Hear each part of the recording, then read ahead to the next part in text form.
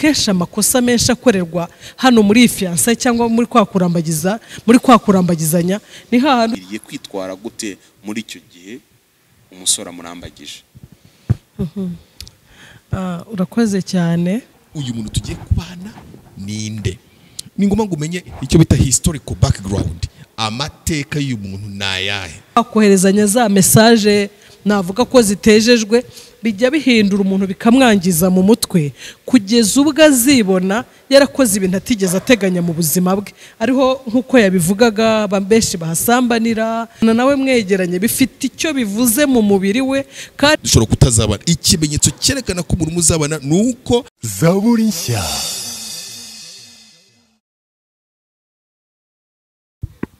Amahoro y'Imana kuri wowe udukurikiye muri kano kanya, twongeye kugaruka kandi dusubukura ikiganiro twakoze ushize, ariko kandi ushaka utara dukurikiye utarabanye natwe mu gice cya mbere, nakugira inama gusubira inyuma ukakireba, ntabwo rwose kiri kure y'iki ngiki ukurikije icyo kiboneye. Hanyuma nitwasabye Pamphile, ni ngewe ugiye kuyobora iki kiganiro cy'uyu munsi. Ibumoso bwanjye ndi kumwe n'umubyeyi, nagira ngo nawe musabe atwibwire. Amazina narise Rugerindinda, nanjye ndi umubyeyi ushima Imana. Imana ishimwe. Iburyo bwanjye amazina yanjye ni Bakundukize Dieudonné, ndi umugabo ndakijijwe nkunda Kristo. Yego, abo nibo tugiye kubana muri kino kiganiro, ariko kandi iki kiganiro cyeyorwa n'Imana, kuko ngiye gusaba ngo umwuka wera abane nanjye cyane, kuko ari ngiye ugiye kukiyobora, kandi ubuyobozi mu itorero bwose buri mu maboko y'umwuka wera. Mu nsengero kwa ngo umwuka wera mbeho cyane, kugira ngo urumva umwuka wera nambaho cyane ikiganiro kiraza kuryoha kurutaho. Kandi na buri wese ugiye kuvuga kuko arabavuze mu izina ry'Imana, umwuka wera kumubaho cyane kugira ngo atavuga ibye, ahubwo avuge nk'ubwirijwe n'Imana. Reka nsabe mama Alice yadusengere. Kadusenge. Mana, turagushimye kuri Imana nziza, turagushimye kubw'uyu mwanya mwiza uduhaye ngo dushobore kuganira ku bifite umumaro. Mu izina rya Yesu tuguhaye ikaze, ngwino uyobora ibitekerezo, ngwino uyobora ubwenge, kandi dusengeye abazagikurikira, reka kizagira impact nziza kizana mu buzima bw'abazacyumva. Urakoze ko Imana yaduhamagaye, kandi ko uyu mugambi ushyigikiye, tukugireho umugisha muri byose mu izina rya Yesu. Amen. Amen. Murakoze. Uyu munsi turakomeza ku ntego twari dufite mu kiganiro cy'ubushize, kugira ngo tuyiveho noneho uyu munsi tuyirangije, twibaza ngo ni gute umuntu muri gihe cya fiancailles cyangwa mu gihe cyo kurambagiza yategura urugo rwiza. Ni gute mu gihe cya fiancailles ushobora kubona kuzagira urugo rwiza cyangwa ukabona ko nta ruhari bitewe n'ibibereye muri fiancailles, kubera ko mu Kinyarwanda ravuga ngo akaburiye mu isiza nikabonerwa mu isakaro. Turakibaza cyane, fiancailles ni iki? Ese kurambagiza k'umukristo gutandukaniye he no kurambagiza kutari umukristo batandukanira he muri uko kurambagiza? Reka twifashishe nsubira inyuma gato ku kiganiro cy'ubushize. Mu kiganiro cy'ubushize twafashe urugero rwo kurambagiza k'umugaragu wa Aburahamu arambagiriza Isaka, ariko kandi reka twigire imbere gato duhere mu itangiriro mu gice cya kabiri. Bigaragara ko kurambagiza ari ibintu byatangiwe n'Imana ubusanzwe, kuko Imana ngo yarebye Adamu iravuga ngo si byiza kwaba wenyine, nubwo yari afite ibindi bintu byose, ariko ngo umufasha umukwiriye yari ataraboneka. Hanyuma ntabwo ari ikibazo cya Adamu wamenye ko umufasha umukwiriye ataraboneka, ahubwo Imana ubwayo yarabirebye iravuga ngo si byiza. Hari ibintu Imana irebe ikavuga ngo iki ni cyiza, iki si cyiza, kuko ni nayo ifite ubushobozi bwo kwita ikintu cyiza ikindi kakita kibi. Iravuga ngo si byiza ko uyu muntu aba wenyine, reka muremere umufasha umukwiriye. Bityo Adamu we yanejejwe n'iby'Imana imukoreye, ariko ntigeze ajya kurambagiza, ntago Adamu azi kuba azizina, ntabwo azi, ahubwo arambagirijwe n'Imana. Ibintu byose bikorewe n'Imana. Ariko kandi dufata urugero rukomeye ku Mana, kuko niyo nabonye ya mbere itereta. Kankoresha iryo jambo, iratereta ku rwego mwibuke ijya kurambagiza Aburahamu yaramwibwiye imusaba kuva iwabo akaza aho Imana ishaka, hanyuma ikomeza kugenda itereta abisiraheli binivuga iri jambo wumva icyo nshatse kuvuga kuko iteka ryose Isiraheli igaragara nk'umugore w'Imana. Yego. Bityo rero agiye murambagiza uko bwije no ko bukeye agakora amakosa ikongera kagoragoza akagira gutega gutyo. Niyo mpamvu navuze ngo Imana niyo ya mbere tereta. Bivuze ngo ibintu byo gutereta Imana irabizi cyane. Nimvuga gutereta ntumve by'abahungu n'abakobwa ahubwo wumve kugoragoza kwinginga no kuguyaguya. Yego. Irabizi cyane kugeza ubwo na Aburahamu mu gihe Imana ari kiri kumugoragoza kugira ngo izamukuremo ishyanga ryera yagiye akoramo amakosa menshi cyane. Impamvu mwanditsi w'Abaroma aravuze ngo ntabwo kuba Aburahamu ari umukiranutsi ntabwo byavuye kuko atakoze ibyaha ahubwo byavuye ku kwizera gusa. Si cyo nshaka kuvuga inyigisho z'agakiza ahubwo nshaka kwigisha abantu ko Imana niyo cyitegererezo cyacu. Amen. Muri ibi bintu byose mwabagabo mwe niba ushaka kumenya ko urugo rwubakwa uzarebe ukuntu Imana yihanganiraga Isiraheli mukanya bakagwa ikongera ariko mwangarukiye mwaje tukajya inama kugeza ubwo hari ikintu cyanteye ubwoba muri Hoseya iramubwira ngo nagenda arongore Gomere indaya kabuhariwe ameze nk'aho ari president w'indaya mu gihugu kugira ngo yereke abantu urukundi kundi torero cyangwa kundi Isiraheli nubwo bagereranywa n'umugore w'amaraya. So naha hantu nshaka ko twigira twumve muri fiancailles ntabwo ari ahantu uzasanga umugore cyangwa umugabo umuzabana ari perfect ari nta makemwa. Naha hantu nshaka ko tugera mbanje guca muri uwo mujyo hanyuma tugaruke mu itorero ry'uyu munsi. Bibiliya ntabwo ikunda kugaragaza kuko Bibiliya si igitabo cy'amateka ikintu cyo ntikivuge Bibiliya si igitabo cy'amateka ngo twigiremo ko barambagiza. Oya, Bibiliya ni ijambo ry'Imana. Imana yavuze byari bikwiriye kugira ngo twe tubeho mu buzima bwuzuye bunezeza Imana. Ndi kwibaza uyu munsi rero ikintu cyitwa fiancailles. Iri jambo muri Bibiliya naryo uzasangamo kuko hari amaterime yagiye ahimwa nyuma yuko Bibiliya yandikwa. Ni gute cyane karawe mu cyashya ngiye guheraho mama Alice ushe twari kumwe ku bwawe wumva umusore cyangwa umukobwa akwiriye kurambagiza gute cyangwa kurambagizwa gute ariko w'umukristo twe kujya mu mico kuko buri muco ari imico numvishe cyane mu bihugu by'Abarabu ari urumva ari mu myizerere ya Islam. Umukobwa ntamenye iyo biva niyo bijya ntamenye iyo biva niyo bijya bagushingira umusaza bakugira gute baragutera bakakujyana hanyuma twe turabakristo wumva ari gute umusore yakarambagije ko ndashaka ko mbere ko twinjira mu kiganiro cy'uyu munsi nyirizina duhera ku ntambwe z'ubushize kuko ntiwari uhari mu kiganiro cy'ubushize. Murakoze cyane ndabashimiye. Jewe kurambagizanya mbigiranya n'umuntu uri gutegura inyubako ikomeye kandi izamara igihe kirekire cyane.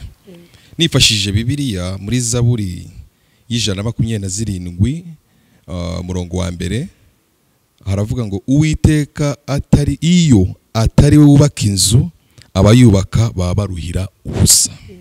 Fiancailles nyigeranya rero n'igihe abantu baba bari gushyiraho urufatiro rukomeye rw'ubuzima bw'igihe kizaza. Ni nk'inzu, urugo ni nk'inzu niko mbibona.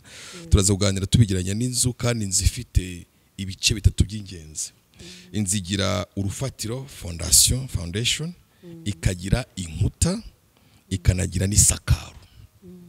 Ubwo rero nubwo turagira tubigarukaho ngiye kubivugaho gatoya kuri ibyo bice bitatu ko umuntu yakagombye kwitwara nk'umukristo kugira ngo agire urugo rukomeye rutajegajega kandi urugo rukomeye rutajegajega n'urwa gikristo. Uko nabigiranije nkurikije ijambo ry'Imana urufatiro rw'urugo rwiza ni ijambo ry'Imana.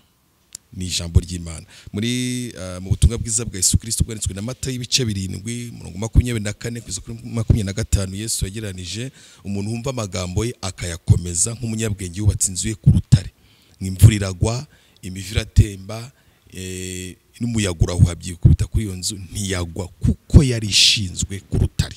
Urugo rwiza rero rumiganiranywa n'iyo nzu izahura n'ibintu byinshi kuko hari abantu bagivuga ngo urugo rwiza ni ijuru rito. Ntaho byanditse muri Bibiliya ahubwo ni ikigereranyo cya Kristo n'itorero rye, ariko ntabwo ari ijuru rito kuko nta juru rito ni rinini, kuko uvuze ngo urugo rwiza ni ijuru rito wavuga ko kandi mu ijuru nta bibazo tuzagira, numva bitaba atari ikigeranyo cyiza. Kandi urugo buriya rugira imiyaga iruhuha ngo rugwe, rugira imivo irugeraho, rugira imvura irunyagira, ariko rwubatse ku rufatiro rwitwa Kristo, rwitwa ijambo ry'Imana, ntirunyeganyega. Nigo rufatiro ruzima mu kurambagizanya. Rero umusore n'umukobwa w'umukristo bagombye kubakira ku byanditswe byera, bakamenya icyo Bibiliya ivuga, uko umuntu agomba kwitwara mu gihe cya fiancailles. Niho bafite icyizere cy'urugo rurambye. Hari icyo bita inkuta z'inzu n'ibigereranyo, turaza kubirambura ariko ndabivugaho gatoya. Nazishyize mu bintu bitatu mu gihe cya fiancailles nziza, fiancailles ya Kristo, zavamo urugo rukomeye utajegajega rw'amahoro kandi rwerekana tuvuze ngo gikristo, fiancailles gikristo, kurambagizanya mu buryo bwa gikristo, bivuga ngo ni ukurambagizanya mu buryo bwerekana Kristo, kandi bwubakiye kuri Kristo. Hanyuma ikintu turavuga wenda ni ibintu bitatu muri fiancailles, cyangwa se fiancailles ritera imbere abantu babyumve, ni terme y'igifaransa ariko dushyize mu Kinyarwanda tugereranije ni kurambagizanya, icyo twakwita fiancailles, kurambagizanya.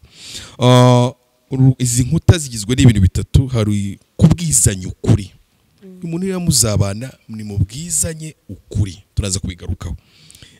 Icya kabiri ni ukwirinda ubusambanyi, imibonano yose ikozwe idakozwe hagati y'umugabo n'umugore bashyingiranywe, gushyingiranwa kwera yitwa ubusambanyi. Ubwo rero iyo muri abasambanyi nta mugisha muteze, turaza kubivugaho, kuko cyane cyane iyo habayeho imibonano mbere, ariko twebwe ku bakristo Bibiliya yita ubusambanyi, bigabanya icyizere hagati y'abantu bazabana.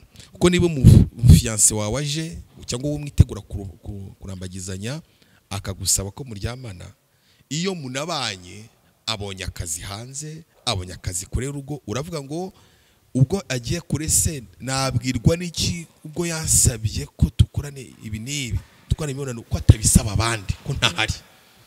Umuntu yamutelefona, telefone atarayibona, ati wasanga uko yanyemereye. Umugabo aratekereza ati umukobwa uko yanyemereye kera kiri gukobwa niko yakwemerera abandi bagabo.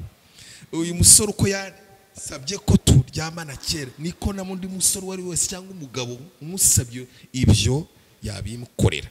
Rero bigabanya icyizere. Ikindi cya gatatu ndangirizaho kinakwita isakaro, ni ubukwe bwera. Igikorwa cyo kurambagizanya ubugishoje, kuko ubukwe bwera twifashishije ijambo ry'Imana muri ubutumwa bwiza bwa Yohana ibice 2 umurongo wa 2 ngo mu bukwe bw'Ikana ngo nuko Yesu ngo aratumirwa mu bukwe. Yesu Kristo atashye ubukwe ntabwo agenda, aguma muri urwo rugo kugeza igihe azabagira mu ijuru. Abantu bazi ko yavuze ngo Yesu tugutumiye nguze mu bukwe, ubukwe burangira akigendera. Oya, agumaho, akagumana n'iyo couple, umugabo n'umugore, urwo rugendo rw'ubwitwa ubuzima, vie de couple, ubwo buzima bwo kubana akaguma kubuherekeza guhera igihe bashyingiriwe kugeza igihe umwe muri bazatabarukira. Ndumva ari izo byo bintu bitatu: urufatiro, ijambo ry'Imana, inkuta, kurambagizanya kwera kurimo ukuri no kwirinda kwitwara gikristo, n'isakaro, aribwo bukwe bwera bwatashywe na Kristo. Iryo sakaro rizatuma imvura nigwa batazanyagirwa. Hari terime ikunda kuvuga ngo isi ntisakaye ngo nawe wanyagirwa. Jye sinyemera na gato. Isi kuba yarabimana, kubakijijwe irasakaye. Isakaro ryacu ni Kristo. Imvura iguye n'imiraba, Yesu atubera ubwugama. Ndumva turaza kubivuga, ariko ni ubwo buryo nagereranije kurambagizanya kwa gikristo: urufatiro, inkuta, n'isakaro. Ukaba ufite urugo rukomeye utajegajega, kuko rufite urufatiro rwitwa Kristo, ijambo ry'Imana, ufite inkuta zitwa ko mwabwizanije ukuri. Ndaza kubigarukaho y'abantu babeshyanye muri fiancailles, ingaruka bishobora kugira zikomeye. Nta rugo bari rufite kuko bubakiye ku kinyoma, bubakiye ku musenyi. Iyo gituma mu gihe cya fiancailles abantu bagomba kubwizanya ukuri. Ndumva turaza kubigarukaho. Murakoze, Imana umugisha. Yego, Imana iguhe umugisha. Hanyuma twibutsa abantu ko ubuzima turi bugende tugarukaho ni ubwa Kristo. Ntabwo turi bugiye mu muco, hari abashinzwe ibyo ngibyo nabo babikore, buri wese akoze ibintu ashinzwe, igihugu cyagira amahoro ndetse n'itorero ryagira amahoro. Nkuko mwene data bivuze, iyo tuvuze ngo urugo ni umushinga w'Imana, abantu benshi iryo jambo bararizi ariko ntibazi icyo risobanuye. Ntabwo bazi ko impamvu Imana yemera mariage ibigashaka kugaragaza urukundo ruri hagati cyangwa ubumwe buri hagati yayo n'abantu cyangwa se n'itorero uyu munsi ko twabivuga. Hanyuma nimutekereze iyo fiancaille yawe ipfuye, ishusho uhaye abantu hanze, kuko wowe wari bugaragare nk'Imana, uwo mufiancanye akagaragara nk'itorero, cyangwa se wari bugaragara nk'itorero uwo mufiancanye akagaragara nk'Imana. Bivuze ngo ntabwo burya ari wowe wishe izina ryawe gusa, wishe n'izina ry'Imana. Ni nayo mpamvu ibi ndabivuga nabisubiramo ntiturakigeramo. Imana ntiyemera divorce, however uko byagenda kose icyo bikora, Imana yemera ko we wayinanira ukagenda. Yego umugore yaguta akigendera, ariko wowe ntabwo nk'umugabo ugomba kumugumana. Wa mugore we, umugabo yakunanira akagenda, ariko niwemera ko urakomeza ukamutegereza kuzageza. Ni ikintu kinini. Ndagira ngo mbibutse ko niba ugiye kurambagiza bikorere Kristo, kuko nicyo bivuze. Mama Alice, uri umugore kugira ngo agaragaze Kristo mu muryango, abandi bagore babone ku itandukaniro rya Mama Alice, kuko babonamo Kristo muri wowe. Ikintu cyose rero umuntu adakoreye muri Kristo ntabwo ntigishobora gusa sexinga, kandi nta nubwo gishobora kubikera.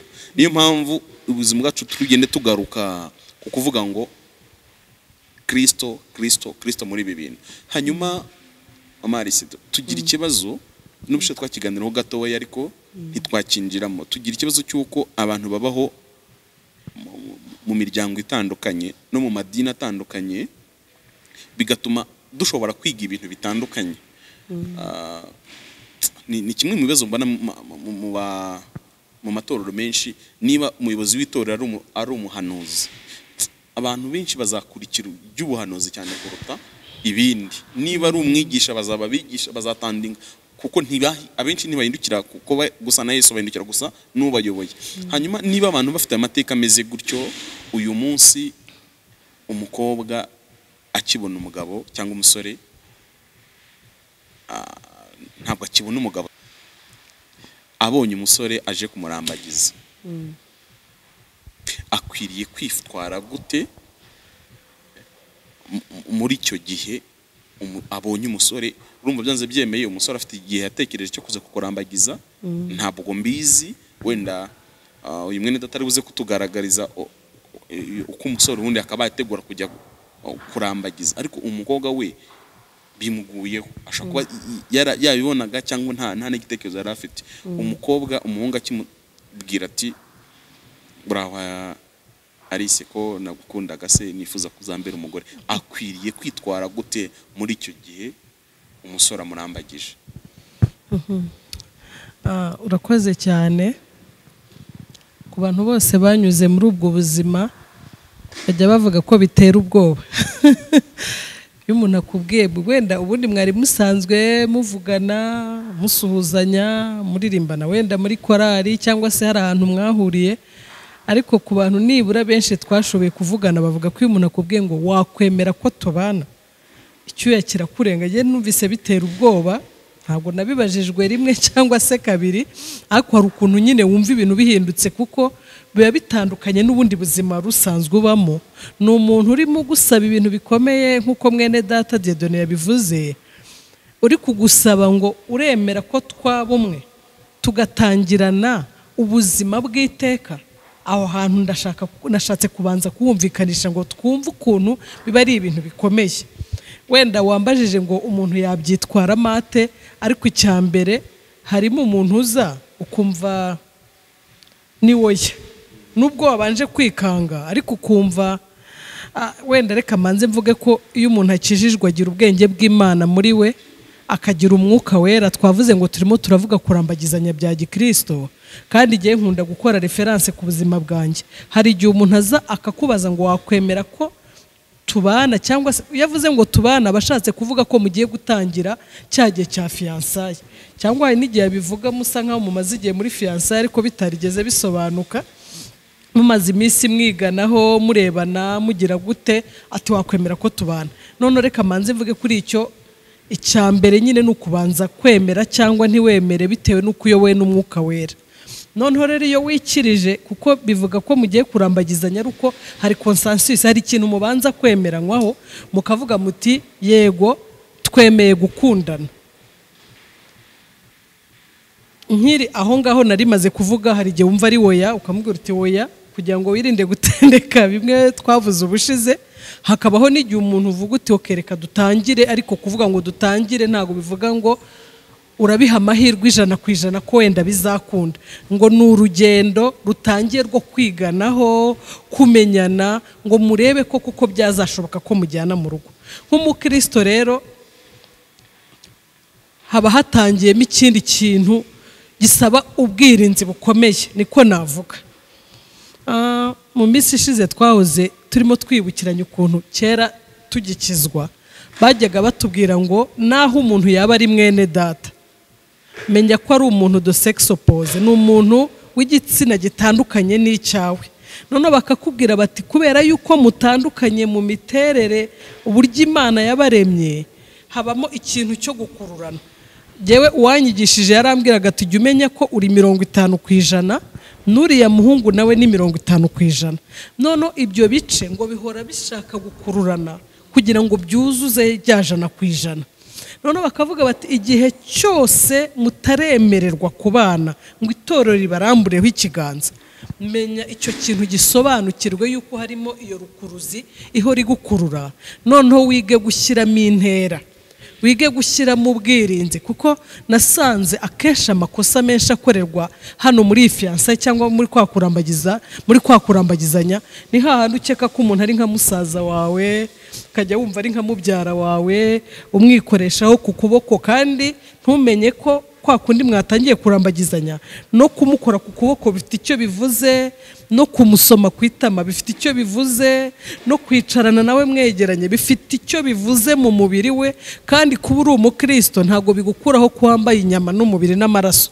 Ari naho hantu njya mbona hakomeye hajya hakorerwa amakosa menshi muri kwa kwegerana, kwa gukururana, kwa koherezanya amafoto ateye ukuntu muri telefone, kwa koherezanya za message navuga ko zitejejwe, bijya bihindura umuntu bikamwangiza mu mutwe kugeza ubwo azibona yarakoze ibintu atigeze ateganya mu buzima bwe. Ariho nkuko yabivugaga bambeshi bahasambanira abandi, nyine ukajya usanga umuntu yamugize umugore kandi atarawe umugore. Harabo numvise basika bavuga ngo umutware wanjye, kandi ntibarajya imbere y'iteraniro ngo pastor abahesha umugisha umutware wanjye umugabo wanjye. Hoya ntabwo arahinduka umugabo wawe igihe cyose batarabahesha umugisha ngo mujye kubana. Ubwo rero ntafashe umwanya munini navugaga ko habanza kuba icyo kintu cyo kwemera kugira ngo byitwe ko ari fiancaille itangiye. Kandi kwemera ntago bivuze ko uwo muntu ari we muzabana. Ushobora kwemerera umuntu mukavuga muti dutangire, mwazagezamo hagati mukavuga muti ariko muzi ko dukwiye kwisubiraho. Mwakavuga ati rero ndabona ukuntu uteye bitazakunda, reka dutandukane umwe ajyukwe n'unda kwabukwe. Ibyo bintu bijya bishoboka. Rero ikintu kiba kirimo hagati aha nuko bwagombye kuba fiancaille yejejwe kugira ngo wirinde ibindi bibazo wazagirira mu rugo. Ndumva ari nkuko nguko Murakoze. Urakoze. Uko wabivugaga nyine nashaka gutekereza bimwe navuze ngo Imana iratereta cyane. Kuri iriya mvugo yabura, kuri iriya shusho y'Aburahamu niwe wa mbere tubona Imana hamagaye ikamukura mu bantu ikamushyira ukwe kugira ngo azabe inkomoko y'ubutumwa bwiza abantu bose ku isi bamenye Imana. Imana namubwira ngo Aburahamu nagukunze, none va muri uriya bakarudaya ujye mu gihugu nzakwereka. Hari ubuzima ngewe nawe nshaka ko turema butandukanye n'ubw'umuryango wawe. Niyo umuhungu abwiye umukobwa ni undi muryango ku isi bagiye kurema, bivuze ngo uvanye umukobwa mu muryango w'iwabo, kuko biravuga ngo nicyo kizatuma siga se na nyina. Icyo kintu ntago nacyo niyo matuma wa mukobwa we nagira ngo nkubwire ngo ndifuza ko uva mu muryango we wanyu, nanjye kandi ndasiga umuryango we wacu, ngewe nawe tukona undi muryango. Irabibaye imiryango 3 noneho yari 2 ku isi, katekereza ko yonyine yari ku isi, hagiye kuvuka umuryango wa 3. Yego. Uwo muryango birasaba ko nyine wowe urasiga uwiwanyu. Ni ikintu gikomeye no kwiyambura uwo waruriwe kera, kuko ushaka kuva mu muryango ukize mugiye guhera ku busa cyangwa se mukava no mu muryango ukennye wenda mufite ibyo mugiye guheraho. Ni ibintu ntabwo ari ikintu cyoroshye. Hanyuma nibuka urugendo rwa Aburahamu yahuyemo n'ibintu bigoye, kuko Aburahamu Imana yambwiye izamuha umugisha, azamuhindura umugisha, ibintu byinshi. Ariko Aburahamu inzara yaje kumwica inshuro ebyiri, agurisha umugore. Sinya mbyibagirwa niba habaho ikintu kiterwa mu rugendo rwa Aburahamu, ni inshuro ebyiri inzara yateye agahunga, bigatuma ngombwa ko umugore yamugurisha inshuro ebyiri. Hanyuma uyu musore ugiye gutekereza kurambagiza uyu mukobwa akwiriye kuba amaze igihe kingana iki abitekerezaho, kuko tuzi ko umusore no kenshi upropose byanze byemeye ntabwo tuzi igihe Imana maze itekereza yiga kuri Aburahamu mbere imugereranya n'abandi bantu simbizi, ariko Bibiri igaragaza ko gutoranya kw'Imana ko nta kintu gushingiraho, ntigushingira ku bwiza bwacu cyangwa ku mateka yacu. Icyo cyo Bibiri ya clearing. Umusore akwiriye kugenza gute kugira ngo ajye gutoranya umukobwa umwe mu bakobwa benshi baba bari aho ngaho? Murakoze cyane. Biterwa n'impamvu nyinshi. Hari umuntu ushobora kujya gushaka uwo bazabana, kujya kurambagiza umukobwa abitewe gusa n'ubushyuhe bw'umubiri. Hari imyaka bita adolescence cyangwa se y'ubugimbi n'ubwangavu. Muri icyo gihe rero kimeze gutyo, umusore ashobora kubona amakwe ari nko mu cyaro cyangwa mu bihugu bimwe na bimwe mu bico imwe na mwe yo muri Afurika bashyingira abana bakiri bato, bafite 18, 20 gutyo. Noneho umusore kubw'ubushyuhe bw'umubiri atarabitekerezaho neza, akihuta kibona umukobwa bigana basengana, akabikora urukundo rukahita rumushyuhamo, bagwita mu Gifaransa coup de foudre, guhinda kw'inkuba. Kaza icyo natwita ibintu by'amarangamutima, emotion, bigahinda nk'inkuba, akibona umukobwa nta no gutekereza se koko uyu muntu twashoboka, akihuta nagukunze. Icyo kintu kirashoboka kubaho, ariko ibyo umuntu akoze ahubutse ashobora kubana n'umuntu yaramwibeshyeho cyane. Hari undi umusore ushobora gukunda umukobwa abihatiwe na societe, abihatiwe n'umuryango we, abihatiwe n'ababyeyi be. Tisha rwose umuryango wo kwa runaka twarakundanaga, twarasabiranaga, turifuza gushyingira, dufite byose, ntuzagira ikibazo cy'inkwano, ntuzagira ikibazo cy'ubushobozi, shaka tugushyingira imbere y'ibindi bintu byose. So agushyingira kiriho, nyuko agushyingira kiri atarasaza, atarapfa. Uwo ngo akabiri societe cyangwa imiryango imusunitse, imupushinze gusaka, ariko bitamwiviriyemo. Nta ntego ifatika afite yo kubaka urugo, akabikorera kunezeza ababyeyi be cyangwa umuryango. Ibyo nabyo ni ibintu bibi cyane, kuko ashobora kugenda gushaka adafite urukundo rushyitse, rufatika, rutazatuma atazabasha kwihanganira uwo muntu azanye, cyangwa kwihanganira situation z'impinduka zidasanzwe zishobora kubaho mu rugo, kuko zibaho iyo umuntu ashatse ibyo wibwiraga hari igihe atari byo ubona. Hari n'umuntu wa gatatu ushobora gushaka mu by'ukuri yumva igihe kigeze, yumva afite intego, abitekerejeho neza, byumvikana ari umukristo, uri umusore, uri umukristo ukuze, sindavuga ngo ufite imyaka ingana ite, ukuze cyane cyane mu bitekerezo. Gukura ari igihe umuntu ashobora kugira imyaka myinshi ariko ibitekerezo bye biri hasi. Ni kuvuga gukura uri mature enough mu mitekerereze, ukuze. Ushobora rero kujya gushaka umukobwa, icyambere y'uri umukristo urasenga, umusore urasengera, arabiyiriza ubusa. Icya kabiri umuntu yagombye gukora ni ikusanya amakuru mbere yo kubwira umukobwa, utakurikije amakosa ya mbere navuze. Ku muntu wese byamubaho, yaba akishijwe yaba adakishijwe.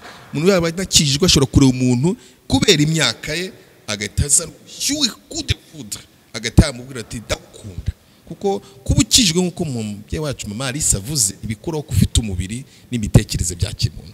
Ariko ibyo amakosa avuyeho yo coup de foudre, gukunda umuntu nkuba iri guhinda muri we, hakavaho amakosa kumitwa guhatira umuntu gushaka ku ngufu, niba nabyita ntyo. Umuntu yabitekereje neza, icyambere gusenga, icya kabiri ni ikusanya amakuru. Uyu muntu tugiye kubana ninde? Ni ngombwa ngo umenye icyo bita historical background, amateka y'umuntu nayahe. Ukora icyo bita rero wakagombye gukora ikusanya makuru kuri uwo muntu, byibura nubwo bantu batareba ku mutima. Yesu Kristo yavuze ngo muzamenyera ku mbuto zabo, imico, ingeso, ugakurikirana uyu muntu famiye akomokamo, ese nabasha kuyakira muri jye, amateka ye nabasha kuyamira nkayanywa nta nkozi isoni. Ugashakisha ikusanya makuru. Hari ugusenga, cya kabiri ikusanya makuru. Icya gatatu gikurikiraho iyo umuntu yasenze kandi agashaka ikusanya makuru, icya gatatu akumva afite urukundo ruri strong, rukomeye cyangwa ruri deep, rucukumbuye, aramubwira. Ariko ikintu navuga nkiraho, umusore ntabwo agomba kwishyiramo 100% ngo ubwo uriya nyirarunaka namukunze arahita anyemerera. Nibyo bituma nkuko ngabivuze haba ama deception, disappointment, umuntu akaba yagira ikibazo cyuko yakunze bikabije akimariramo mbere y'igihe. Ni ngoma ngo umusore agire icyo bita reserve, yireserve, akunde ariko agira akantu asigaza, ntiyimariremo yishyizemo ko ubwo ari ubwe nyirarunaka ari butamwemera. Urakunda ariko ukigarura ukabiha 50%, 50% ashobora kunyemerera, 50% ashobora kunyangira. Ikindi muri fiancé kwa ngo bigende neza, umusore abagomba kumenya ngo urwo rugendo ngiye shobora gutangira n'uyu mukobwa rushobora kugira hagati n'urwemera. 50% dushobora kuzabana, 50% dushobora kutazabana. Ikimenyetso cyerekana ko umuntu muzabana nuko kuba Kristo aba yambaye agatimba umugeni wawe, yambaye agatimba imiryango iri hariya, umukambikana impeta bakabarambikaho ibiganza, niyo kashe navuga ngo ibitewe uvuga ngo fiancé yanjye irarangiye tugiye gutangira urugo. Ni icyo kintu rero cy'umusore ntabwo ugomba kugenda ufite confidence nyinshi. Cyo nakwita confidence nyinshi, mfite ibi nshingiye ntabwo ari bunyange. Ugomba kugenda gake gake kandi wateganije ngo byanze ubuzima bwakomeza, kandi wanateganije ngo muri urugendo tujye gutangira rwa fiancé nongere mbisubiremo, ntabwo ari urugo ahubwo ni umuteguro w'urugo. Ibishobora kugira hagati ntibikomeze. Ugomba rero kuba byiteguye ko uyu muntu turi kugendana ne kumwimariramo wese, uzamwimariramo yarabaye umugore wawe, kugira ngo ubashe kugira control y'umubiri, control y'ibitekerezo na control y'amarangamutima. Ndumva rero uko nguko navuga mu rwego rwo kugira ngo umuntu atobora avuge ari umukristo, nasenga Imana, nasenge. Cya kabiri nakora ikusanya makuru rihagije kuri uwo muntu. Icya gatatu niyumve koko ko amukunze amurutishije abandi, kuko amuhisemo atari we mukobwa wenyine, amuhisemo hari wenda n'abandi bakobwa bashobora kuba murushanga, bamurusha amashuri, bamurusha akazi keza, bamurusha, ariko niyumve ko amukunze kurenza abandi. Ariko nanone nubwo amukunze yireserve, yigarure, afunga amafre kugira ngo ataza kumariramo cyane, bitakunda batazabana akazahorana igikomere atazabona ukimwomora. Murakoze, ibindi turakomeza. Murakoze. Yego, murakoze. Hanyuma reka kantu nkavuge tutaragera ku musozo iki kiganiro n'ikindi kizaza, uzahora ukibuka ko nkavuze umukobwa wifuza ko kubera umugore no kumukunda urukundo utatuma umwitangira ugapfa mu mwanya we, n'ubundi ntimuzashobokana. Umukobwa ukunda kugira ngo azakubera umugore cyangwa se umugore wawe, ukaba umukunda urukundo rutatuma witangwa ngo upfe mu mwanya we, ntacyo rumaze rwose urukundo, nta nubwo muzashobokana. Ibi ndabivuga ni doctrine nkura muri Bibiliya, kuko Bibiliya iravuga ngo bagabo mukunde abagore banyu nk'uko Kristo yakunze itorero akaripfira ngo aryeza gishyire dafite kizinga n'umukanyari. Urukundo ukunda umugore wawe rutatuma wemera gupfa, donc ugapfa byo gupfa bisanzwe, ntabwo ruragera ku kigero cy'ishusho ya Kristo, kuko Kristo nicyo kintu yashakaga. Wa mugore we ukunda umugabo wawe ku buryo utamukunda kugeza ubwo yakwicara hariya ukamubyinira, ukiyiriza ubusa kugira ngo yishime, ukihanganira imibabaro n'intambara byose kuri we kugira ngo akunde agubwe neza. n'ubundi urwo rugo nta ruhari ntabwo rugaragaza ishusho ya Kristo kuko Yesu yaravuze ngo bagore mugandukira abagabo banyu nkuko itorero ribikora. Njya nkungurwa no kubona umukobwa arabyina mu rusengero ibyuya bikaza ariko ntarabyinira na rimwe ntararirimbira na rimwe umugabo we. Mu by'ukuri ibyo nabyo ni uburyarya, ni ukutubeshya kuko ibyo bintu byose tugomba kubikora dufite icyitegererezo kimwe. Niyo navuze nzabisubiramo. Hanyuma reka twihute ku kiganiro. Ndashaka ufite Bibiliya wese arambure mu gitabo cy'umuhanuzi Maraki mu gice cya 2 baza gusoma guhera ku murongo wa 10 kuko ibintu turimo ndashaka kubibutsa ko abanisha kunda kukimbaza bakambaza ko pamfike Imana gutumye guhanura ariko ibyo bintu byaye ka ntara yari tirimo. Ntabwo umuhanuzi ari realistic, oya ni Imana ubwayo ntabwo ari realistic. Ibintu by'Imana biba kuko Imana ivuze ko biba ntabwo ikurikiza realite y'ibihari. Ni nayo mpamvu nshaka ko urugo rw'umurokore turuvana mu rugo rw'umunyarwanda. Biratandukanye. Kuba ndi umurokore no kuba ndi umunyarwanda ariko turi bugengwe n'imico ibiri itandukanye. Reka dusome ibi bintu muraza kumva ikintu nshaka kuvuga. Maraki 2:10 haravuga ngo umutwe w'amagambo muri Bibiliya y'Ikinyarwanda haravuga ibyaha by'abantu b'Imana n'ibyaha byo mu ngo. Mbese twese ntidusangiye data? Imana yaturemye si imwe? Ni iki gituma umuntu wese ariganya mwene se tukica isezerano rya basogokuruza? Yuda yarariganije kandi bakoze ibizira muri Isiraheli ni Yerusalemu. Yuda yacumuye ku buturo bwera Uwiteka akunda kuko yarongoye umukobwa w'Imana y'inyamahanga. Ukora bene ibyo aruhamagara cyangwa utereta, ari uwitaba cyangwa uteretwa, Uwiteka azamuca mu mahema ya Yakobo. Urumva n'uwagiye kurongora mu banyamahanga cyangwa utereta mu banyamahanga. Amucane n'utura donc pare na marene n'abandi bose bari aho ngaho cyumve gutyo. Kandi nubwo abikora zikabikorera Imana mu yandi magambo nuzamukingira nuzabigira gute ikintu mukitondere. Kandi hariho nibindi mukora mutwikira igicaniro cy'Uwiteka amarira no kuboroga bitewe n'amadeception ari muri FIANCAILLE. Turabibona hepfo. Mugasuhuza imitima itekereza umusore bateye akadobo yaramaze gukunda umukobwa, umukobwa akaba kuko tukwiye kugaragaza fidelite, tukwiye kugaragaza uburyo Imana dahimuka mu gihe cyacu cya FIANCAILLE. Yego. Mugasuhuza imitima bigatuma atita ku maturo mutura ntayakira nezerewe kubera nyina ikibazo cy'amakanya. Nyamara mukabaza muti impamvu ni iki? Impamvu nuko Uwiteka yabaye umugabo wo guhamya ibyawe n'iby'umugore wo mu busore bwawe wariganyije, nubwo yari mugenzi wawe akaba n'umugore mwasezeranye isezerano. Mbese ntiyaremye umwe naho yari ifite umwuka usagutse? Ni Imana. Bivuye Imana yari bishobokeye kurema abagabo benshi cyarimwe ikanema n'abagore benshi cyarimwe. Ariko twumve icyatumye arema umwe n'iki? Nuko yashakaga urubyaro rwubaha Imana. Myani magambo abone twaba tuzi neza ko donc simbone sheri wanje nka hari umukobwa wo mu wundi muryango ahubwo ni mushiki wanjye d'abord kuko dukomoka kuri data umwe.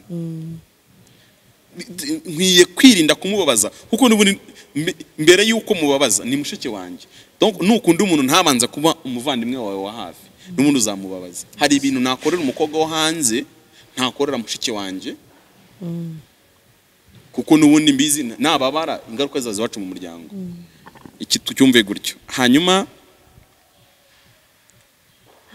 15 mbese ntiyaremye umwe naho yari ifite umwuka usagutse? Icyatumye aremye umwe n'iki? Nuko ashakaga urubyaro rwubaha Imana. Nuko rero murinde imitima yanyu hatagira uriganya umugore wo mu busore bwe kuko nanga gusenda niko Uwiteka Imana Isirayeli ivuga. Nanga n'umuntu utwikiriza urugomo umwambaro we niko Uwiteka nyine ngabavuga. Nuko rero murinde imitima yanyu mwe kuriganya.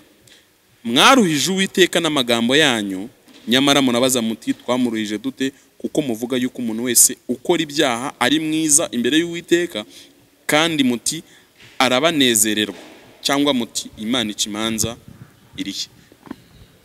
Aha umurongo wa nyuma nsorejeho ndashaka kumenyesha umuntu wese yaba ari twe muturimo ikiganiro n'undi wese ushyigikira gutandukana kw'abantu witwaje impamvu z'amafuti. Impamvu yo donc hari umuntu uyu musore nta kintu aza kugezaho, ukaba impamvu yo kugira ngo ushingireho utanya bakundanye. Uyu muhungu uyu mukobwa wabona abashingwe ni ijambo ry'ikinyarwanda abantu bumva.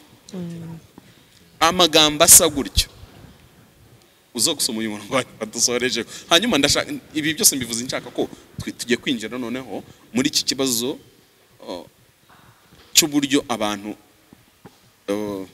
bamwe bavuga ngo bagara yose ntuzirizara n'izaromba. Ndagira ngo mbibutse neza ko muri Bibiliya kuva mu itangiriro kugeza mu byahishuro nta muntu warambagije kabiri uhari.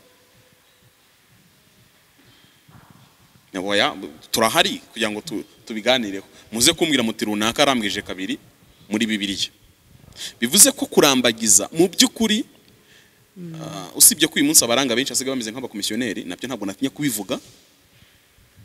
Nkurikije niba unzakubera amarene, nkurikije umukobwa umusore ngiye kuguha azampakada ingana gute, azamperekesha envelope imeze gute. Ibyo bigatuma hazamo ubukomisiyoneri butuma nshaka kukuroha kufite amafaranga ngewe nzanguka ariko nta rugo ruzima uzagera. Iki ndashaka kukivuga twitonde. Mu myaka yatambutse mbibutse ko Imana ntihinduka ariko abantu barahinduka n'ibihe birahinduka. Mama Arisa, abantu benshi bajyaga gushaka Imana ibizi ibifitemo n'uruhare rufatika rutari rwo kwizera gusa, ahubwo rukava mu kwizera ukaza no mu buzima bufatika, ku buryo ujya kubana n'umuntu Imana akavuga ngo ariko aha hantu uzabigenze gutya, uyu muntu ari wiki hano uzamuha imbaraga hano, cyangwa se uyu muntu ntabwo mwashobokana bitewe n'uko wowe uteye n'uko nawe ateye. Mbibutse ko hari Imana itagihindura mu mibereho yacu ya buri munsi, idusaba guhinduka kuri bimwe kugira ngo tugire ishusho yayo, ariko hari n'ibyo mu buzima bwacu budahindura. Uyu muntu uri fiance, ngewe hari umuntu nzi, reka niyo mpamvu mfite agahinda mwumvisha mvuze ibintu byinshi. Yarambwije abakobwa benshi, noneho muri abo bakobwa benshi bagiye bakundana imyinsi myinshi rwose ku buryo atinye kumupresenta mu nshuti. Urumva umuntu ujya gupresenta bamumaze igihe mukundanye, ariko ageze mu rugo yahuye n'ikibazo gikomeye. Abo bakobwa bose bari bagiye bafite imico itandukanye. Hari abari inzobe, abari bikara, abakundaga isuku, abataragiraga isuku cyane, urumva ntibanganya, abavuka mu miryango ikomeye, abavuka mu yoroheje. Kugera mu rugo kubera urumva ameze nk'uwariye mu maresitora menshi, sinzi niba nabivuga gutyo, yariye keya nyinshi. Ageze mu rugo asanga uwo afite karite ye yihariye itandukanye n'iyo zaba abandi benshi bagiye bakundana. Hanyuma akajya mutuka, akajya ambwira ati ariko nk'ubu yaba ari runaka, uzi ukuntu runaka burya iyo kese yagendaga gutya yitagagira gutya. Umugore wawe urimo namubonamo amashusho y'abakobwa benshi mwateretanye. N'abagore nabo uzabumva inshuro nyinshi avuga ati sha nakundanye na Pamphile, ko bra Pamphile yarandirimbiraga nahuyo nta navuga. Aho niho harimo ikibazo gikomeye. Ndashaka rero dushingiye kuri aya magambo tuvuze, mvuze amagambo menshi kandi aremereye, ni gute umuntu ari bubane n'Imana mu gihe cya mbere yuko ari bunajye gupropoza nk'umugabo donc umusore kuko kurambagiza n'iby'abagabo. Ni gute umukobwa ari buze kuvuge ya yego yawe na yawe yawe ni wemereyeho.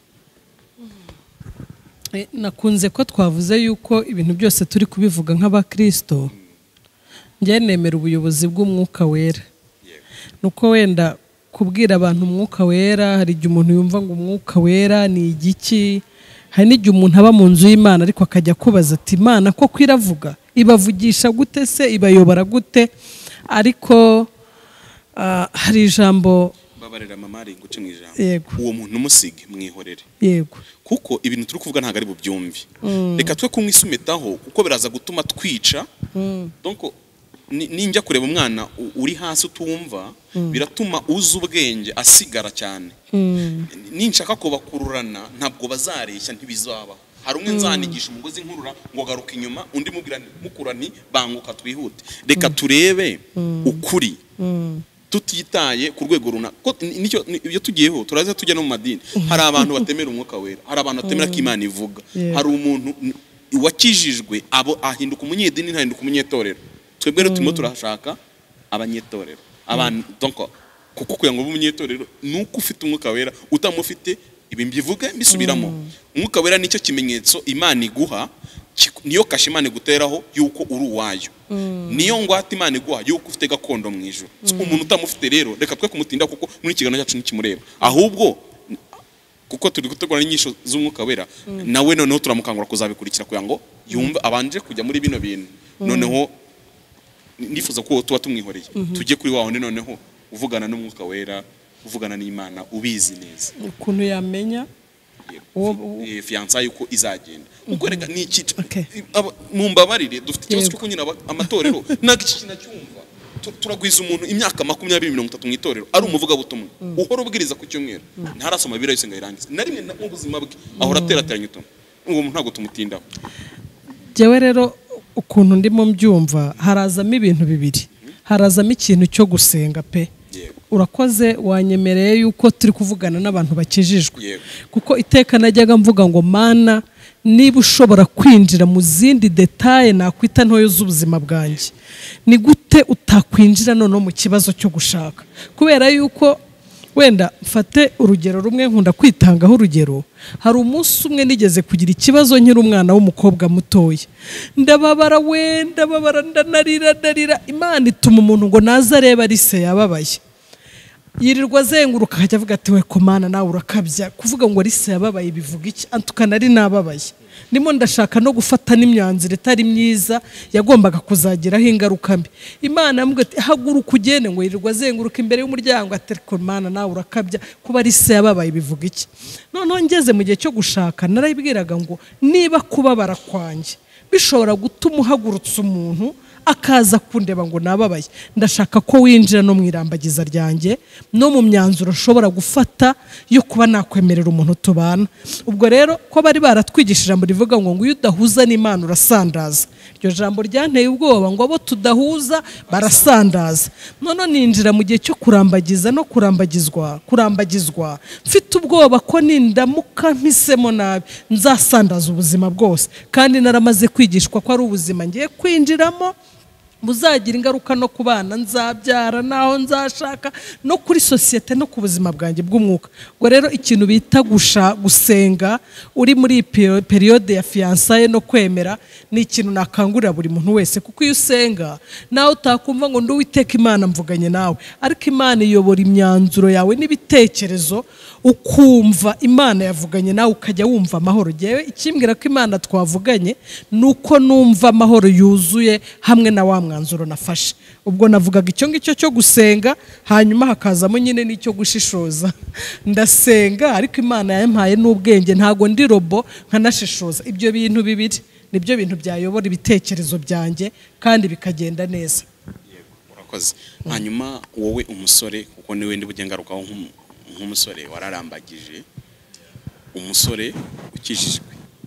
Nimva umusore ukijijwe ni wa wundi nyine ufite gakondo mu ijuru, ufite na ya bateho cyaki njyumva neza ngeze ku byangombwa by'ubutaka.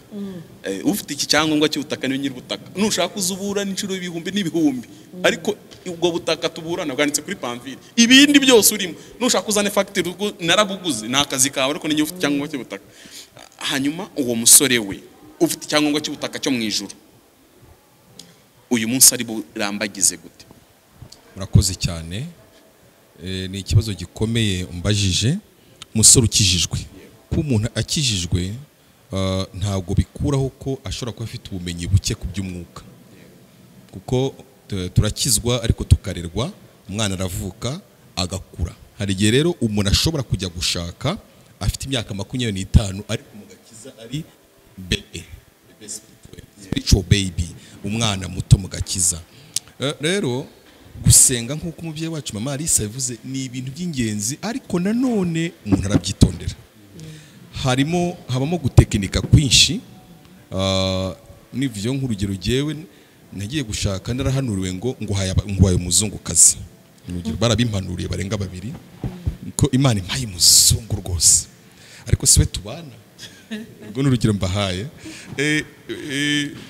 Yo ukijijwe kubera urwego uriho rw'iby'umwuka, hari n'abantu bagenda baba muri societe, nzi n'abantu bagiye bakora amakwe ateye atyo, umwana w'umusore ukunda Imana cyane akajya mu bubyutse bakamushakira umukecuru ungana na nyina.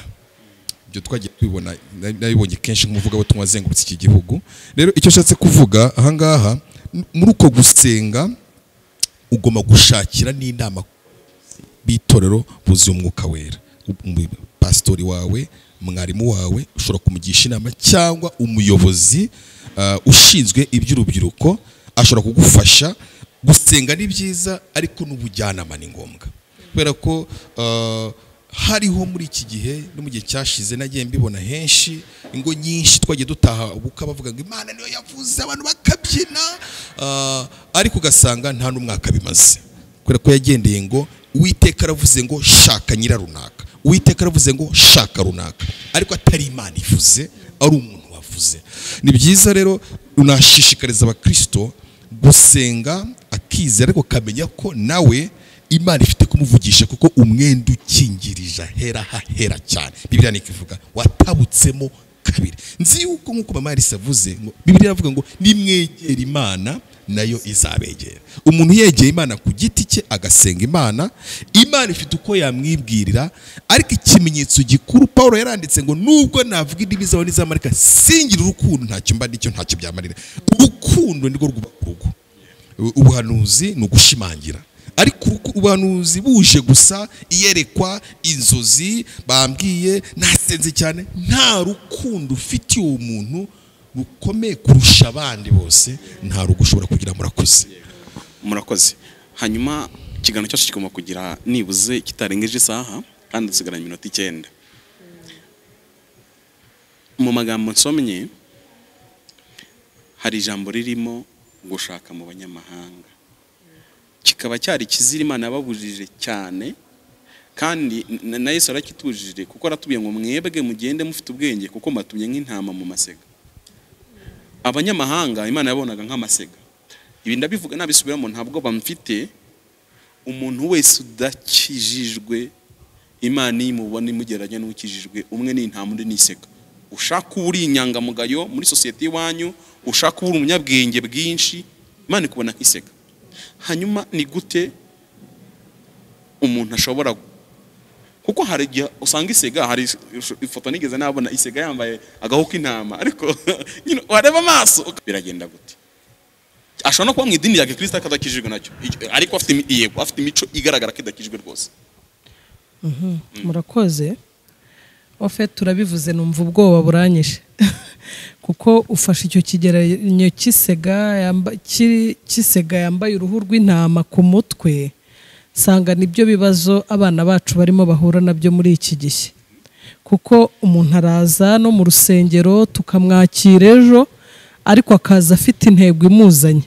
Nabonye n'abantu badakijijwe buriya ngo bakunda abakobwa b'abarokore, kuko abavuga ati mu gihe isi yose yangiritse, nibura ndibona umwana wirinze, ufite ikinyabupfura, wambaye neza, akavuga ati nibura ashobora kugira amahirwe nka 90% yo kugwa ku muntu umutima wanjye wifuzaga. Ubwo rero igihe dusoyemo naho umuntu asigaye aza, kandi ko kuyaje nko mu nama nyoboza akavuga ati jewe nabaga ahangaha ndaje, turavuga ati yo urakaza neza, ntama yazimiye twari tugutegereje, nta nubwo bigifata igihe kirekire, umuntu tumwakirana yombi. Mene nk'uwo arashobora kuhagera agafata Bibiliya, agafata indirimbo, agahindura n'ururimi. Kera nkiri umwana najyaga mbona papa wanjye ni wari uzi kubigenzura, umuntu akaza arya shikarete akambwira ati buri uriya aba yanyweye inzoga cyangwa yanyweye itabi, nubwo ubona baje kugusura, ati buri uriya si umurokore. Bivuga ngo harimo abantu benshi bashobora kwiyambika uruhu rw'intama, kandi muri make ari amasega aryana. Ndagaruka kuri cya kintu cyo kuba warahuye na Yesu uvugana nawe, kuko muri ibyo yaravuze ngo ndi impumyi jyewe sinamenye icyamfasha. Muri ya nzira iyo bye nyine udashobora kumenya ngo nce hehe, aha niho hahandi wa mukristo asenga akavuga ati Uwiteka we nyobora inzira, ndareba imbere yanjye umuntu ariko sinamumenya. Umuntu umwe yarambwiye ati mama yeme umuntu ni mugari, amateka yaho yakuriye ntabwo nyaza. Pafi twahuriye hano mu Gatenga, uko iwacu nabayeho ntabyo uzi, nkubonye utwaye Bibiliya uri muvugira Imana gusa, ariko background yanjye ntayo uzi, ku mutima ni kure ntabwo wahamenya. Imigambi nzanye ngo harimo nigeze kumva na teatire y'umuntu ngo agiye gushaka undi ngo agira ngo azamubabaze mbese amwishyure ngo ibyo mu miryango wabo, ariko yari teatire, Imana ishimwe ko bishobora kuba atari ukuri, ariko ngo iwabo bari barahemukiranye, aravuga ati ngombe nzagere ku mukobwa wabo nzamubabaze. Umuntu nk'uwo rero nawe ashobora kuza akaza afite ibintu byinshi yangije muri paste kandi atarashyira ku murongo. Yewe ndumva jewe ikintu navuga, reka twige gusenga Imana. Byo byose ndi umwana w'Imana nk'uko wabivuze, kandi Imana inkunze urukundo rurenze. Iyi nzira ya FIANCAILLE ibamo amasengesho, n'utaruzi gusenga nagenda abwira Imana ntumva wenda ikindi gihe ntiwambonye, ariko kuko binsaba ufata umwanzuro uzangiraho ingaruka ubuzima bwose, nkeneye inama z'Imana. Nako ngako navuga, inama z'Imana, inama z'Imana. Murakoze. Yego, ku ruhande rw'umusore, uruhande rw'umusore bira byo kubana n'umuntu udakijijwe gisasu rwose navuga ko uramutse uzi neza ko ufite Kristo muri wowe, ugahitamo umuntu uzi neza ko adakijijwe, navuga ngo uba wizirikiyeho bombe. Shingiye kuri mu rwandiko Pawulo yandikiye Abikorinto rwa 2:6-14, ntimwifatanye n'itegeko, ntimwifatanye n'abatizera mudahwanye, mbese gukiranuka no gukiranirwa byafatanya bite? Cyangwa umucyo n'umwijima byabana bite? Wowe uri umucyo kuko wamurikiwe na Kristo, undi aracyari mu mwijima, cyakora Kristo yaramupfiriye nawe yamuha agakiza. Kubana rero gufatikanya urugendo rw'ubuzima bwitwa urugo ni ikintu gikomeye cyane, kuko ntago bishoboka. Bibiliya bivuze ko bidashoboka. Gusa hari ibintu bijya bibaho, abantu bakabana badakijijwe, barashakanye badakijijwe, umwe muri bagakizwa. Yego. Icyo gihe Imana ibimukirije kugira ngo amurikire mugenzi we, baba bagomba gukomeza kubana. Uwo wakijijwe, uwo mucyo ukazaganza, kuko umucyo uganza umwijima. Ariko ufata icyemezo uzi ko umuntu neza adakijijwe cyo kubana nawe ntago byemewe. Ikindi nibyo navuze byitwa ikusanyamakuru. Ikusanyamakuru riri mu buryo bubiri mu rwego mbere yo kubana. Harimo ikusanyamakuru ivuye Imana itanga amakuru yizewe ava ku Mana. Noneho hakabaho n'ikusanyamakuru ukora nawe nk'umuntu, kavuga uti se kuri muntu, kuko Imana ntivuga byose. Uriya muntu ukabaza nk'abantu baturanye nawe aho yabaye, kuko imbuto nziza ntizihishira. N'imbuto mbi nuko umuntu yakwiyoranya akarijana. Sosiyete yabayemo nk'imyaka 2-3 ntihaburamo ibintu bigaragaza ko atarakijwe, kuko Bibiliya iravuga ngo muzabamenyera ku mbuto zabo. Numva aricyo kintu cyitwa ikusanyamakuru, ukabaza Imana, ariko nanone nawe kuko hari responsibility Imana aduhaye, ukabanza ukabaza neza ahantu yagiye yaba, kugira ngo wumve ko ingeso ze mwashobokana, kuko umutima ntiwawumenya, ariko byibura ingeso ze zakuha amakuru y'umutima we y'ahantu tutareba. Ndumva aricyo kintu cyihutirwa, gusenga no gukora ikusanyamakuru, umenya ko icyo niba uri umucyo ifatikanye n'umucyo. Ese koko umuntu ajya gushaka mu bapagani, mu barokore, nta bakobwa beza barimo bakishijwe, nabo uranga babufite, n'abamashuri mu barokore dufitemo abantu bafite uburanga, dufitemo abantu bize amashuri menshi, dufitemo n'abize amakeya, ariko bakuba ku rugo. Ntabwo kujya kuvuga ngo umuntu agiye gushaka umupagani, ndeka mbirangirize, ni ukwizirikiraho igisasu. Murakoze. Yego, murakoze. Hari ikintu kiriho uyu munsi cyitwa keya. Hari n'uwaririmbye ati keya irarikora. Umukobwa aramusubiza ati ndashaka keya, wakora ku muhungu ati ndashaka keya. Ni gute umurokore ari bukundane n'undi? Noneho reka tugere ko bemeranyije, kandi rwose ibindi hari ibintu nsimbutse byinshi, nsimbutse ibya bintu by'ubukomisiyoneri navuze, kubera ko dufite ikibazo cy'igihe. Ariko hari ikintu kimwe numva umutima unyemeje ntari busimbuke mbere ko tujye kuri keya mamarisi, kivuga ngo Imana irihagije, naho nta wundi muntu ku isi waba usigaye wagisha inama. Imana yo ubwayo irihagije. Dukwiriye kuba dufite ababyeyi bo mu buryo bw'umwuka, ba parena ba marene. Kiliziya buranda iyo doctrine muri Kiliziya ndayikunda cyane. Umwana uvutse ugira ukubyara uzakurira mu buryo bw'umwuka gukundisha ibintu. Ariko tugira ikibazo kuko mu yandi matorero ntabyo mbona. Ni weakness ikomeye, kuko bituma abantu batamenya umuhamagaro yabo, batamenya icyo gukora, batamenya icyo kugira gute, kuko dufite badata tugera mu mubiri, twe kugira n'ababyara mu bugingo, kuko se imyuka ari umwe, niko Bibiliya ivuga. Abo mu bugingo rero nibo bakakugira inama mu gihe cy'amahitamo areba umubiri n'ubugingo. Kuko urushako, mbibutse neza ko umugabo n'umugore basharinga cyangwa basangira umubiri, bagashangira n'ubugingo. Cyo ntago abaninshi bacyumva. twigarukiye kuri keya iri hano mama Alice ni gute umukobwa w'umurokore tujya tubibona mu bazungu baravuga ngo ntago babyita gusambana bo bavuga ngo ni loving ibintu byo gukora urukundo pamfiri kuko mfite amafaranga ndahagurutse ngiye ku Gisenyi kandi ndajyana na sheri wanjye turamara y'icyumweru iyo ni keya ariko abenshi bigira ku bandi babona niba pamfiri mvuze no mupagani kandi muri inshuti cyangwa ni muravukana arakwata ariko ntawe ugire ibintu by'uturage ufite amafaranga wafashe umukobwa ukamujyana ku kibuye ntuza amazi ahari mureba amazi ariko kandi mumaze nk'iminsi 2 ibi bintu byakeya undi arakwate gusa sire wawe nta nuko umukoraho ibi ndabivuga nshaka kubikuhuza n'ikintu cyera nakuze numva mu barokore bavuga ngo agakungu nta muhungu n'umukobwa bagendanaga bafatanye ibintu bya stress bitwirirwa tubona byaje guhindura imvugo byitwa gufunga inguni noneho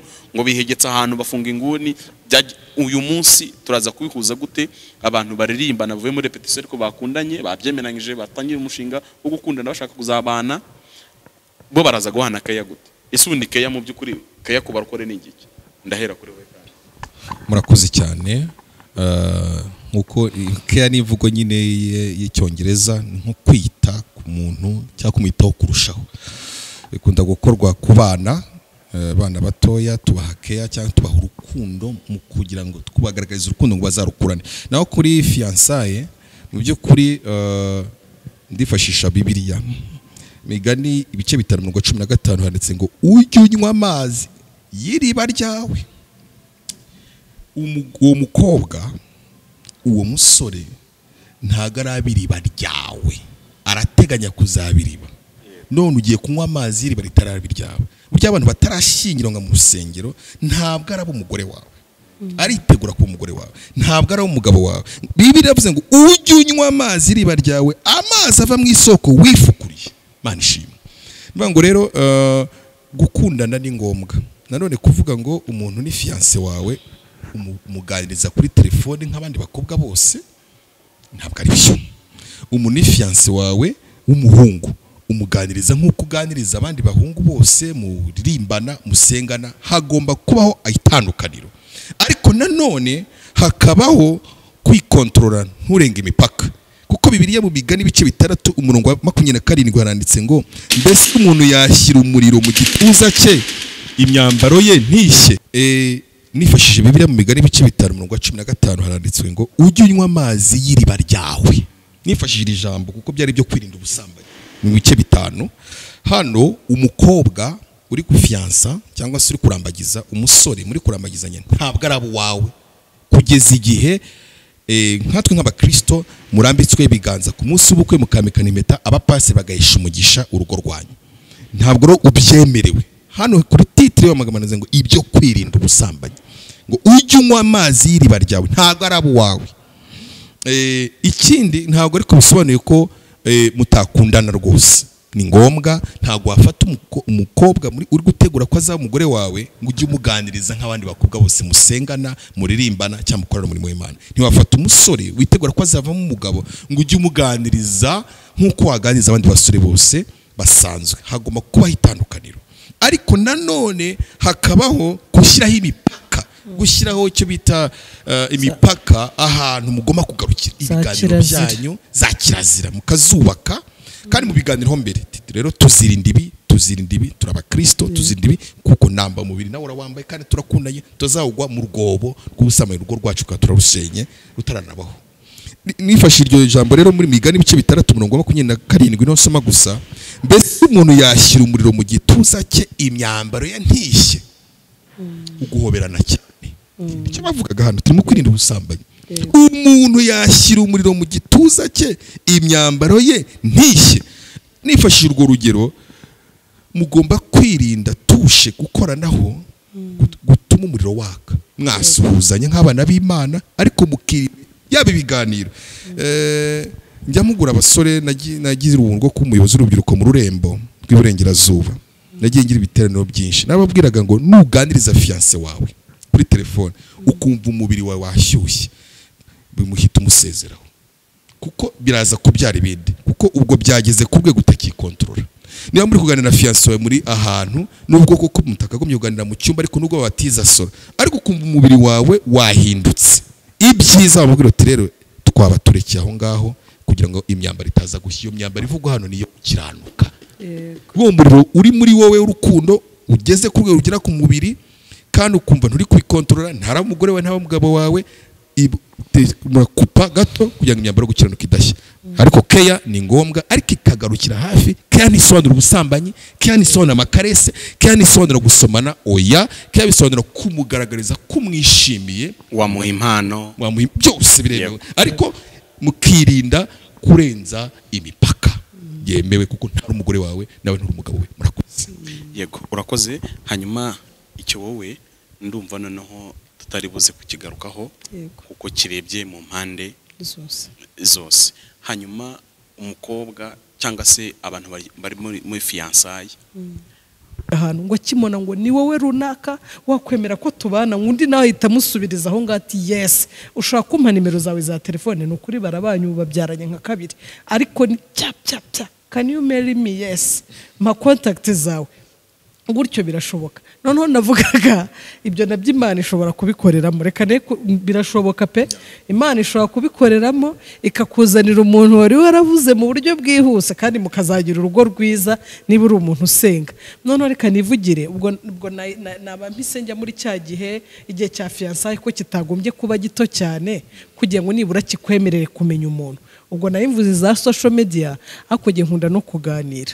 Ushobora kuganira ubundi umukobwa akwiye no kumenya ubwenge, ushobora no kubaza ikibazo wirebera hirya usa nkaho utanacyitayeho, ariko uko mugenda muganira niba koko sibyo ko ari igikubitana n'umuntu utagitanga amakuru ubitse ufite vie privé yiziritse ahantu kuryo kuyihakura bigoye, ariko iyo ugize umugisha muri cya gihe cy'urukundo rwinshi ushobora kumenya havuka, ukamenya niba agira papa niba agira mama, rimwe akazana kuganiza akavuga ati kera nkiri umwana, nyine byose urabikurikirana kuko nabyo ni fondasiyo ibizagufasha, kuko akenshi hari amakuru ushobora kutamenya wazamenya nyuma akakuzonga, wazamenya nyuma akakubera umutwaro. Biba byiza ko no muri iyo distance ndende bwa bushishozi na yakusanya amakuru bikora, kandi sanze bishoboka social media mu kuganira haba distance kuko barara kuri telefone pe, nyine kwa kundi bavugana amasaha menshi, ushatse wajya unategura ibyo muri buganire kugira ngo nibura iby'ingenzi wagombye kumenya ku muntu, uvuga uti nibura ngeze nko kuri 70 basi kwijana, ikindi gice nyerekera Imana ariko nibura mumenye. Ni nk'uko urumva hatari mu buryo bwinshi bwo kumenya amakuru. Yego, bivuze ngo umuntu abishyizeho umwete yabimenya cyane ko reka mvuge kano kataza kuncika kakagenda. Niba hari iki arangaje umuntu akwiye kwitondera niyo gukizwa. Ukwiye kubanza ukamenya amakuru yose ahagije kuri iyo Mana, kuko nibyo bita kwizera, dukizwa bwo kwizera, kandi kwizera kuva mu kumenya, donc knowledge, amakuru ugenda kusanya hirya no hino ku Mana, ukamenya nibihemuka nibidahemuka nibikiranuka nibidakiranuka, ukamenya ibyo bintu nibyo bituma ubana n'Imana amahoro. Hanyuma niba ugiye no kubana n'umugabo rero, kuko ibi nababwiye ngo ibyo turi kuganiraho turimo turashaka kugaragaza Yesu mu bantu, kuko niho mariage nicyo gisobanuro cyayo. Hanyuma nawe wadusubira menshi. Ndabashimiye cyane, amajwi, ubuhanuzi, amayerekwa, ndifashisha Bibiliya dushobora kutasoma hose ariko nkabarangira. Muri Yobu ibice 33 umurongo wa 14 haranditse ngo Imana ivuga rimwe ndetse kabiri nubwo umuntu atabyitaho. Mu nzozi mu iyerekwa rya nijoro igihe abantu bashyizweyo basinziriye ku mariri yabo, Imana iravuga ndetse ikonongera. Ni byiza ko mu gihe umuntu yasenze Imana ikahitamo Imana inzira izacishamo imurangira umugeni cyangwa umugabo we, kuko Imana nubwo ivuga ikoresha uburyo bwinshi. Hano Yobu yavuze ko ari inzozi, hari inzozi, anongera avuga iyerekwa abihumekeye n'umwuka wera. Ikindi Imana ibasha gukoresha abahanuzi bagahanura, ariko nanone muri ubwo buhanuzi hari n'abantu bahimba. Yeremiya 23 umurongo wa 16 uko ni kuwiteka agira ngo bavuga ati ntimukumvira amagambo abahanuzi babahanurira, babigisha ibitagira umumaro, bavuga ibyo beretswe bihimbwe n'imitima yabo. Twavuze iyerekwa, hari n'abantu bahimba ibintu Imana itavuze, kandi mu by'ukuri kubitandukanya hatabayeho gukura mu gakiza, kuko hari umuntu nabivuze ubu ukiri umwana mu gakiza arakijijwe, ariko mu bumenyi bwo kumenya iby'impano z'umwuka nuko zikora n'umwana kuyoba rero birashoboka nubwo wabukijijwe kwera ubwana. Nibiho rero igisubizo cyiza umuntu ufite amajwi shaka uyu mwana wanjye nguhaye uyu mwana wanjye nguhaye uyu, ugasanga umuntu yahanuriwe abantu barenga umwe, kandi Bibiliya ivuga ko umuntu agomba kubana n'umuntu umwe akaramata. Yakoresha abacamanza ntitubasoma ibice 6:33 Gideon asaba umuhamya ngo amenye ko ari we Imana itoranyije gukiza Abisirayeli. Yasabye ibimenyetso, asaba kimwe Imana irakimuha, asaba ikindi Imana irakimuha, abona arahaguruka amenya ko Imana imuhamagariye umurimo ukomeye wo gukiza ubwoko bw'Abisirayeli. Numva rero ko umuntu ufite icyo bita confusion, urujijo, ni ugusenga Imana akayegera. Nzi ko Bibiliya ivuga ngo nkunda abankunda kandi abashaka umwete bazambona. Wishakanye Imana umwete kuri icyo kibazo cyo gushaka Imana, izi ko ari ikibazo serious gikomeye, kandi umugabo ashushanya Kristo, umugeni agashushanya itorero. Ni ikintu Imana ishyiramo imbaraga zikomeye, kuko ni irerero ry'ubukristo bwa none n'ejo hazaza. Urugo njye nkuko ndwita urugo ni irerero ry'ubuzima bwa none n'ubuzaza. Rero Satani hari abakoresha bagahimba, bakaba n'abakomisiyoneri. Nababwiye ibyo bampanuriye ngo nzazana umuzungukazi, ngo ntabwo nabirondora. Rero ni ukwitonda tukamenya ko hari n'abantu bahimbira Imana itavuze, bagashyingira abantu kubera inyungu runaka badakundanye.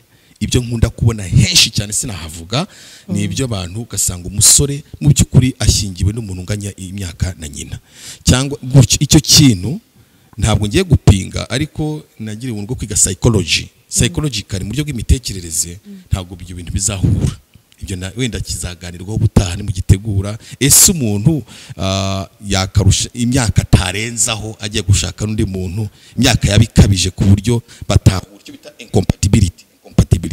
Imyaka nk'urugero niba murusha umuntu imyaka irenga 30 namushaka, icyo wenda kizaganirwa mu gitegura. Ariko twitonde, Imana iravuga nkuko birivuga, n'abantu barahihimbira, kandi ariko Imana ivuze ibyivuze bibamo amahoro.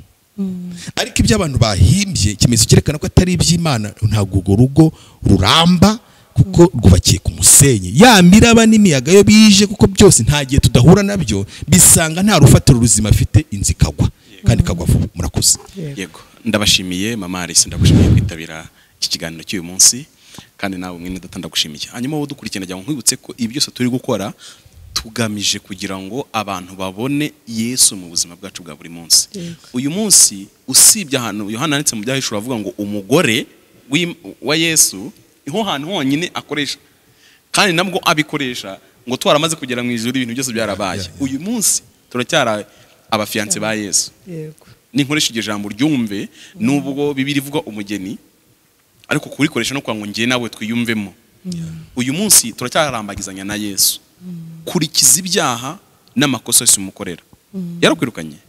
Aya urukundo rubabarira byose, rwihangana rwose.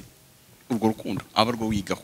Hanyuma unarebe amakosa mugenzi wawe gukoreye mu gihe cya fiancaille. Niba hari ibyaha byo kwicisha n'ibyo kwiticisha, niba ari cyo kumwicisha, cyangwa niba ari ikosa risanzwe ry'ubumuntu. Kuko nanone umuntu niba gukoreye ikosa mu gihe cya fiancaille, ntabwo bivuze iteka ryose ko muhite mu breaking of that, oya ntabwo byashoboka. Byashoboka ko yari test ubwa gutestinze, cyangwa Imana gutestinze kugira ngo imenye neza ko ukuze byo kujya kubaka urugo, kuko urugo noneho rwo rushushanya ikindi kintu. Urugo rw'ubundi rushushanya bizaba mu ijuru. Mbibutse ko icyo bishushanya, urugo rushushanya izaba mu ijuru. Hanyuma fiancaille noneho ishushanya ibi bintu turimo, ibihe itorero ririmo. Reka dusoze dusenga, hanyuma niba ufite igitekerezo, niba ufite inyunganizi, wabishyira muri comment, kuko comment nazo ubwazo zivuga ubutumwa. Niba muzabona ari ibintu byo kwitonderwa, niba hari ubutumwa ushaka gutambutsa nabwo wacira muri comment kuri kino kiganiro. Reka nsabe mwene adusengere, adusoreza naho ubutaha. Uwiteka Imana ishobora byose, tugushimiye iki kiganiro cyatambutse gitegura urugo rwiza rwa Gikristo, rugaragaza Kristo n'itorero rye. Turabigushimiye. Urubuga washyizeho rwamamaza ubutumwa bwiza, tusabiye umugisha barukoreraho bose, ngo ukomeze kubagura ubutumwa bukwire isi yose mu izina rya Yesu Kristo. Kandi n'iki kiganiro gishyiremo umugisha wawe, gitabara ingo nyinshi, gitabara abasore benshi n'abakobwa bifuza kurambagizanya gikristo bakagira urugo rwa gikristo rutajegajega kandi urugo rufite intego yuko bazabana no mu ijuru atari ubuzima bwa hano mu isi gusa burangira ahubwo bakaba bafite icyerekezo umugabo n'umugore cyo kuzanabana no mu ijuru babanye n'umwami wacu Yesu Kristo. Tanga umugisha kuri buri wese kandi ibi byose birogesha izina rya Yesu Kristo icyubahiro tubasabye twizeye mu izina rya Kristo Yesu umwana w'Imana. Amen.